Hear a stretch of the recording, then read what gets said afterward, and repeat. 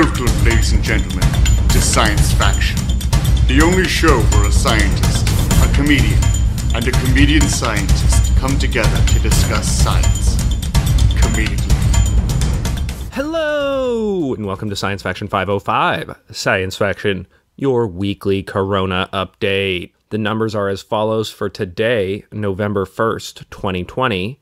Worldwide infected, 46.7 million. U.S. infected, 9.46 million. Worldwide dead, 1.2 million. U.S. dead, 236,000. Remember, we talked about, based on outside numbers, that number is almost certainly much higher in the U.S., closer to 300,000, but this is the official tested and verified death number. All right, our first case, if you're anywhere in the United States, you should already be aware of this. Our infected numbers are higher than they've ever been, and by a lot. We are now getting 100,000 new infections per day. In fact, 5 times over the past 10 days, if you are hearing this the day it is taped, 5 times over the past 10 days, according to Reuters, the United States has exceeded its previous single-day record of 77,000 cases registered in July, meaning the past 10 days has been absolutely the worst infection rates that we have seen in the United States. That is crazy. 100,000 new cases a day. That is blowing every other country out of the water, including India, which is, by the way, pretty much a third world country with 1 billion plus people in it. And yet we, a supposed first world nation, the richest nation in the world, with only 320 some odd million people, are somehow getting way more daily infections. Now, that might be an issue of testing availability or whatever, but the point is we are in a bad place. Why is this happening? That's the million-dollar question, because this is a really bad situation right now. Remember, even if this were to stop tomorrow and go down, which it does not look like it's going to, there is no indication that that is the case, we would still see a whole lot of secondary infections from these people and a bunch of deaths, injuries, etc. down the line as this continued to go. So, to put it mildly, things are as bad as they've ever been and likely getting worse. The number of patients hospitalized with COVID-19 in the U.S. has risen more than 50% during the month of October to 46,000, the highest since mid-August. So we're just in a really, really bad way right now.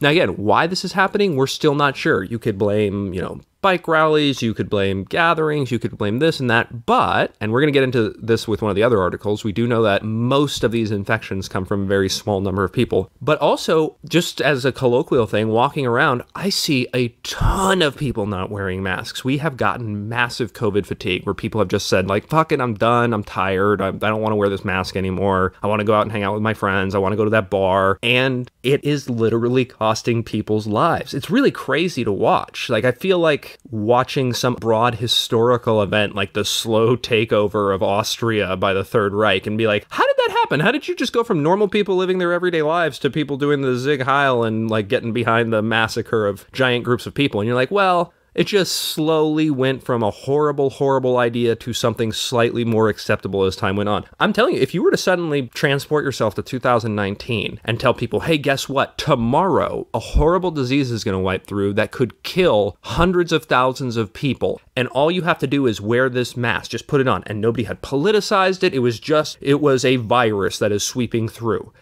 I think when you walked outside the next day, 99% of the people you saw would be wearing masks because they weren't tired of it. It hadn't been politicized. It wasn't a virtue signaling thing to not be wearing a mask and, be a proud patriot or something like that. People would just do it because they're reasonable and they would think, I don't want to get this virus and I don't want to transfer it to other people. The weird thing is, we have more information than that. We have a year's worth of that information. We have a year's worth of seeing 236,000 other Americans die, along with another almost million people worldwide. And yet, it makes us want to wear it less. It's a bizarre thing. It's almost like when you're learning to drive and you're so careful and you make sure you use your turning signal every single time and you drive the speed limit, et cetera, et cetera. And then as you go day-to-day life, even though you see more car accidents and learn about more people who have died, you slowly get laxed in your safety protocol and all of a sudden you're putting on your makeup and eating while you're driving and, you might be endangering people's lives. It's kind of what's happening with COVID fatigue. One of the reasons I want to do this podcast is that I hope that this gets to somebody's ears who is like kind of getting tired of this shit, which by the way, I am too. And they go, you know what? I didn't want to wear a mask out on my walk today, but fuck that Bobby dude. He really did make a few good points about the number of cases and it's really big and blah, blah, blah. And if one person wears a mask that otherwise wouldn't have, and that one person doesn't get infected as they otherwise would have and does not pass it on to other people as they would have, and then some amount of people down the line live because that person didn't infect it, then this is all worth it. So if you're out there, please listen. I get it if you're tired. I even get it if you were somebody who got so frustrated and fed up that you stopped wearing a mask or stopped social distancing. And what I'm saying is, please start again. It's really important to your fellow people in your country and the world. Some good news, however, is that even though we do have a huge increase in infections and a very large increase in hospitalizations, we're not seeing corresponding increases in death rates, which, by the way, if you go all the way back to earlier this year, is something I predicted. If you remember, I told you it will be much better to get this disease in the fall than right now, i.e. when we were doing this in the early spring.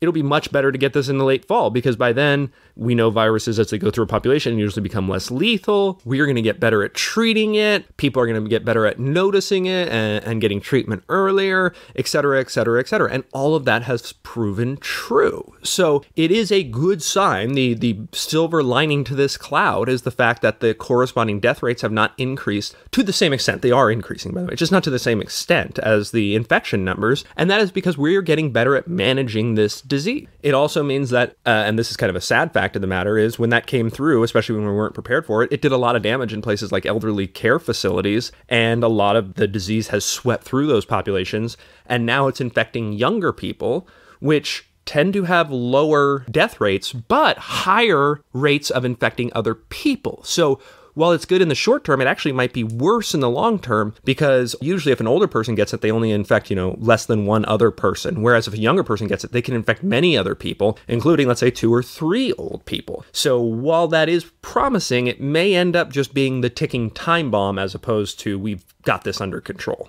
All right, we mentioned this before, article number 2. This is out of Science Magazine, and there's another article that looks at super spreader events, whether these are conferences, churches, bars, social gatherings, anything like that. And what they're finding is these are responsible for the majority of transmissions, and super spreaders themselves are. We've talked about this number before. 10% of infected individuals are responsible for 80% of new infections. That means most people are doing the right thing. In fact, 70%. This was the new number that I saw that was fantastic, by the way, which was great. It reaffirmed my belief in America a little bit. 70% of infected people don't seem to pass it on to anybody. They get infected, they get sick, they're like, screw it, I'm going inside. That's fantastic. But it also means that when you drive by a busy bar or restaurant or something like that, you might well be seeing the potential death of many people. And you are certainly seeing the continuation of an infection that could otherwise be stopped.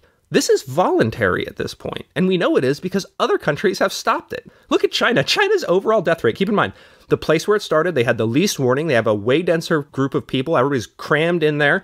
1.3 billion people, so they should have 4 times our death rates. Their entire death rate is like 4,000 people. Yeah, we have 230,000 more dead people than that. That's crazy. Why? Social distancing, masks. Again, I've said before, totalitarian government doesn't hurt. But New Zealand doesn't have a totalitarian government. They have 0 infections right now. Australia just made it to 0 infections. It can be done, right? And I'm not saying that we necessarily could make it to 0 super easily, but we could certainly knock 100,000 down. And what it looks more and more like is a very small percentage of people are responsible for most of this. And as I've talked before about on Science Faction, the general show, I think a lot more of this has to do with personality disorders than we give it credit for. People with narcissism, people with sociopathy, psychopathy, they don't give a shit. They don't care. Antisocial personality disorder, all of that. They don't care what they are doing. And so you can't get them to take on social responsibility. And so in situations like that, as we are seeing, I think you do need laws. You need laws where if you're not wearing a mask, you get fined or you get arrested or you get something because you are harming other people because of your personality disorder. Another bright spot, there's a paper in Nature that looks at transmission rates of different aged children and how that might help, our opening up of society later. What they found is there was this thing before where people were saying essentially, hey, schools don't seem to spread this as much. And we found out that that's both true and false. So in studying school exchanges and school openings and stuff like that, we did notice that there is transmission rates, but those transmission rates follow a gradient from young to old, very similar to kind of our adult death rates. The younger adults don't really die that much and the older adults die a lot. The same thing happens in terms of childhood transmission rates, meaning young children, infected young children, especially those under the age of 12, are not particularly good at passing it on. They can. Anybody can. Anybody who is infected can pass this on. What we see is high school age kids in schools with infected people tend to pass it on much more than middle school age kids decently pass it on, and elementary school kids pass it on at a much lower rate. That's a very interesting thing. There's a lot of different hypotheses as to what this could be. It could be that there's more mild or asymptomatic cases in younger kids, though mild or asymptomatic kids can still pass it on, so that wouldn't necessarily solve that problem. It could also be something that we see in things like tuberculosis, where the young child's lungs are just not big and strong enough to project a large cloud of air. And so even though those little kids who, by the way, anybody who has kids knows that a 8-year-old is not good at social distancing. They're going to run around and play with each other and jump on each other and stuff. So they're getting into contact, maybe even more so than the older kids. But it could be that their weak little lungs can't put out a large enough plume of it for it to be really infectious unless you're very, very close. And so statistically, they don't pass it on well because let's say we talk about a 6-foot bubble, and I've talked before about how that's not a hard and fast rule. Don't think that just because you're 6 feet away, you can avoid somebody. But in general, we talk about a 6-foot bubble around an adult. Maybe that bubble around 12 and under, maybe that's more like 2 feet. And that's just less likely to be infringed upon as many times with as high a viral load. So, regardless of what the reasoning is, and we do need more studying to look at this, it is great news because that would indicate that at least some segment of our population, even when infected, is much less infectious to other people. And it's kind of good that that's kids because those are also the people it's harder to get to socially distance and wear masks. All right, and we'll top it off with article number 4. Live Science reports that household transmission rates might actually be way higher than we thought. We've talked before about how a lot of these super spreader events seem to be pushing the virus, whether these are at weddings or bars or churches or et cetera, but that, at least according to the studies we have, it doesn't seem to transmit through households as much, which is very interesting. Like, why would that be? You're inside with your family a lot, you're indoors, et cetera. Well, it turns out we might have just been fucking up the test. So a new paper came out that looked at 191 people in Tennessee and Wisconsin who lived with someone recently diagnosed with COVID-19. Of those, 102 people became infected within 7 days of being enrolled in the study. That makes this almost twice the secondary infection rate reported in the previous studies that we were talking about. So why is that? Is this study off? Well, no, this study had much more detailed methodology and is more likely to be right. In fact, it could be that their much more detailed methodology just caught more people who were sick. However, mathematically, that likely would not account for a doubling rate, maybe a little bit more, but not a doubling. The more likely scenario is this. Those previous studies were done in East Asia.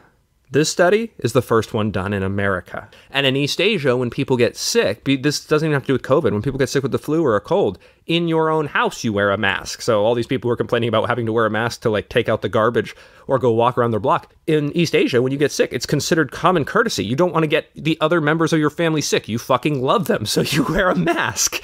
And sometimes when they are around you, then they wear a mask because they know you're sick. Well, it turns out when you do that, you don't have very high household transmission rates. And it turns out that when you're a narcissistic American who doesn't really give a fuck about anything and thinks of a mask as a sign of repression, you don't, and you kill your fucking family members. So we are seeing twice the household infection rates in American studies that we are seeing in multiple East Asian studies. God damn, we should be ashamed of ourselves right now. We're already pretty much at time, so I'm not going to dive too much more into any more articles, but I do just want to remind you guys that more studies are coming out that indicate that bad COVID-19 reactions, hospitalizations, are highly correlated with low vitamin D levels. Not 100% sure that's causational instead of just correlational. However, I would advise everybody out there to make sure you are not low in vitamin D. And just so you guys know, I am the palest guy you have met. I live in Southern California. I work outside a lot. Now, I do a good job of covering up my skin. However, when I recently had medical issues and went to the doctor and they did my blood work, I was low in vitamin D. So if you can get a hold of fortified milk, little vitamin D gummies, whatever it is, pop a few of those, because what the evidence seems to show right now is that low vitamin D and COVID do not mix well. So do whatever you can to keep that vitamin D up. And keep your social distancing. Keep wearing masks. Please remember, it's not that this is over. If you're in New Zealand, this is fine. This is over for you. You can just hang out. You've got great government and healthcare system, and you guys have figured this shit out. Same with Australia right now. If you're in the US, this is literally as bad as it's ever been. And hopefully I never have to say this again. I've said this multiple times. 100,000 people per day. 5 of the last 10 days have broken every day's successive record of how hot it is. This is like a global warming curve, and this is getting worse. So please, social distance. Please wear masks. Separate yourselves. Don't congregate, especially inside. And if you happen to know any narcissists or sociopaths, just fucking duct tape them to a chair and leave them there for a while, because these motherfuckers are ruining this country. All right, I love you guys so much. Please stay safe. Thank you so much for joining us, and come on back later this week for Science Faction 506. You've been listening to Science Faction.